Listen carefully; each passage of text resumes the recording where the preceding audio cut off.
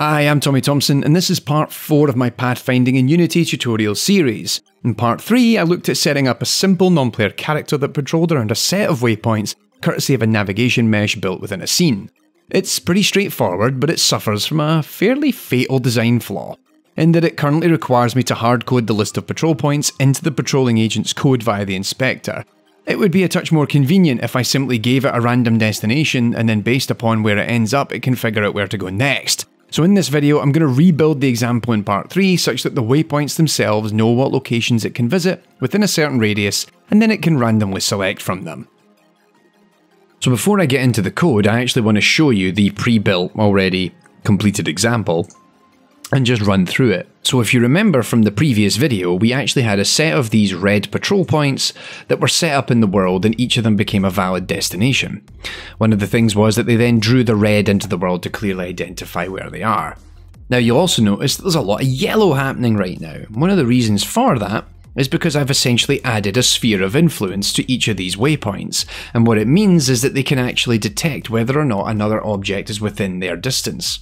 And as such, it then establishes what I would consider an adjacency list. It says, right, well, here's all the locations that are next to me, and then that allows the NPC agent to select from one of them.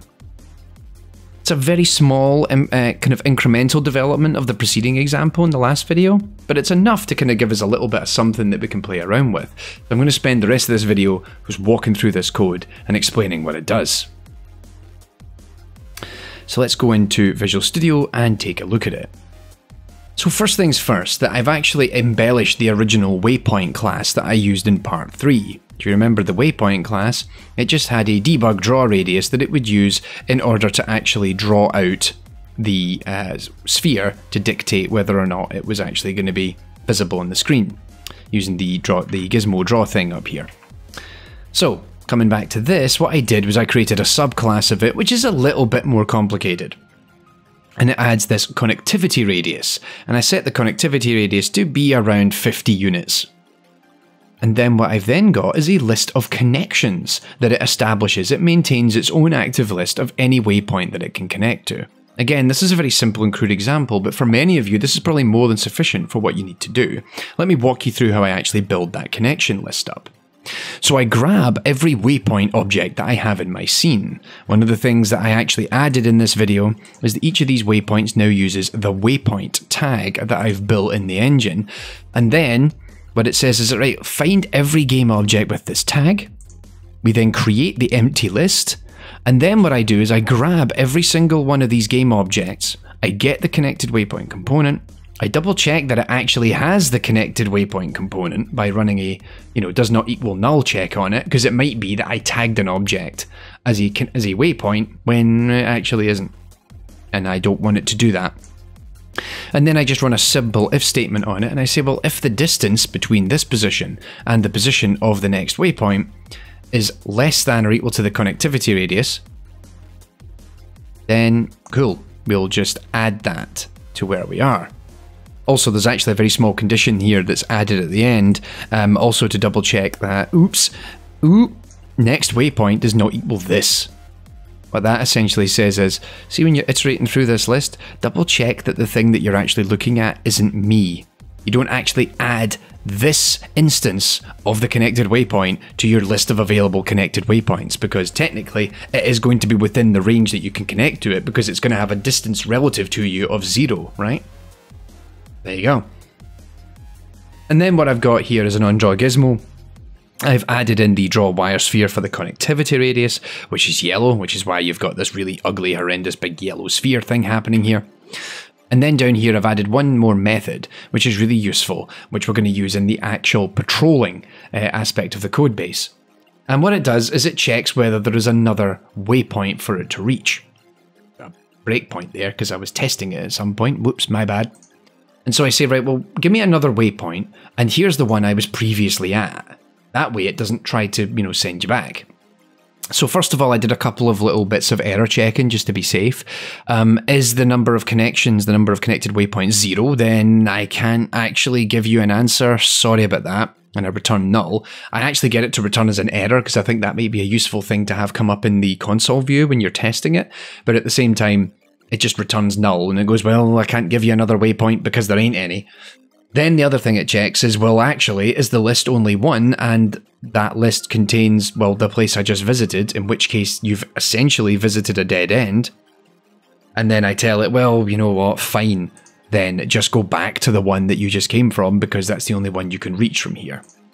Otherwise, I then actually run a little do-while loop, and I say, right, well, I'm going to create an index, and then I'm going to generate a random number between the range of number connections I've got, and then I will say, right, well, my next waypoint is actually going to be that item from the list. So I'm just going to randomly select one waypoint from that list, and then I'm also then going to just quickly check, by the way, just keep looping this until I can guarantee that next waypoint isn't the same as the previous one. And I don't have to worry about it being this one as well, because I already did it up here.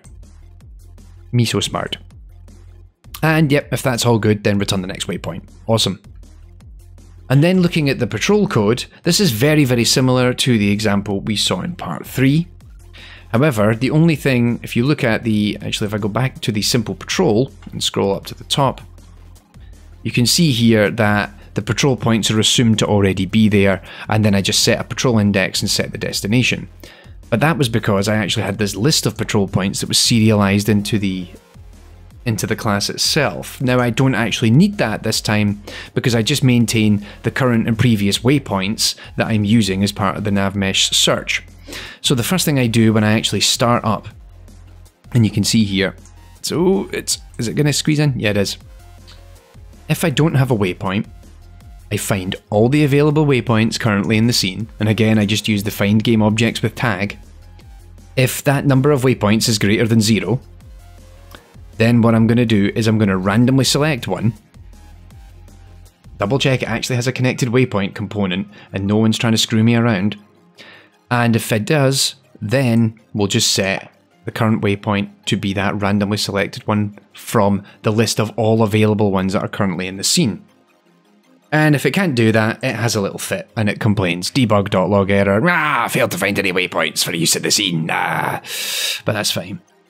And then providing everything has worked out fine, we then set the destination.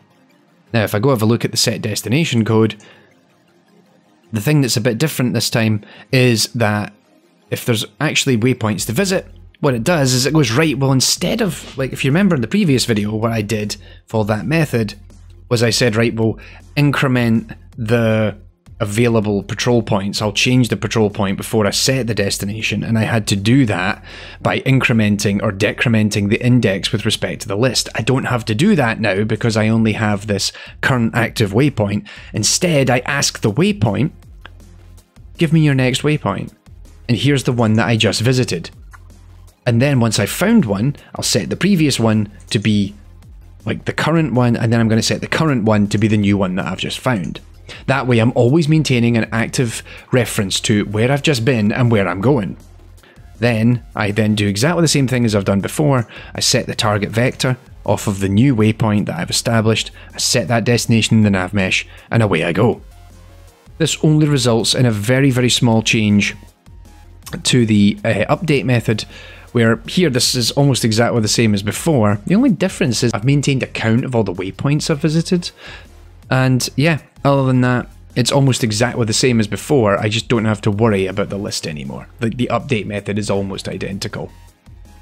So with this fourth video complete, we now have a simple navmesh patrol agent. It's nothing fancy, but it shows that just using the most basic of navmesh tools allows for me to create an agent that can move around the space and do something interesting.